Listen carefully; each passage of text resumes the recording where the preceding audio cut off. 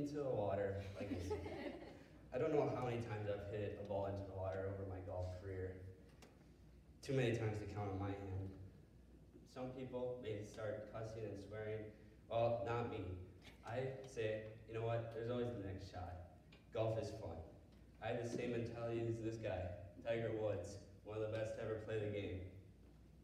Today, I'm going to be talking about, guess what, golf. Not the rules or the etiquette of golf, or not how not to hit it into water, but the benefits of golf for your brain, your body, and how it's overall a relaxer for you. The brain. Research at Limerick University shows that a round of golf, 18 holes, can lower your risk for any depression or anxiety. When you play a round of golf, your brain lets out these chemicals, these good chemicals called endorphins. The endorphins then trigger something in your brain, which then makes you feel that sense of happiness. Now, golf is actually supposed to make you smarter. Dr. Deborah Graham, a counseling psychologist, says that your brain is highly active while playing golf, making lots of mental calculations, such as the grass depth, where your ball is laying, wind direction, slope of the land, all that stuff. So, since your brain is so highly active, you're getting a lot of blood flow to your brain. And since your blood flow is high, it increases your brain function, which then helps your critical thinking and planning skills of your brain. So for your body,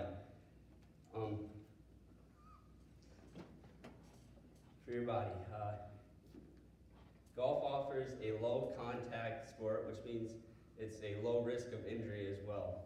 So if you don't fit into that wrestling football category, golf might be for you. Since golf offers such a low contact, low risk of injury, you might see a couple of these fellas playing on the country club on a Saturday afternoon. On average, an 18-hole golf course is about 4 miles long if you walk in a straight line. If you play anything like me, you often find yourself walking from one side of the fairway to the other, so you walk more.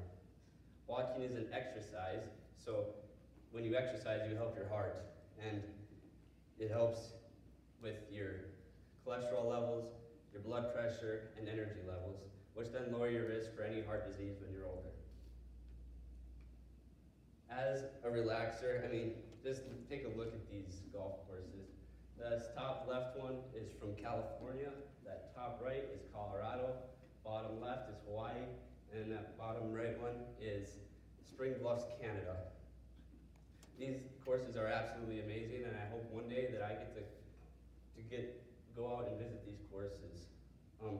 As a relaxer, my grandpa passed away 2 weeks ago, and my dad called us in, us being my sister, my brother, and myself, into our family living room. My mom was with my grandpa at the time, and my dad told us that he had passed away, and I kind of just sat there and was trying to get over the fact that he was gone. He was really special to me. And after a while, I got up, I went out to my entryway, I grabbed my pitching wedge and a couple balls, and I went out to the spot where I always hit, and I was hitting golf balls. I wasn't trying to improve my game at all, but it's just being outside and golfing is relaxing for me.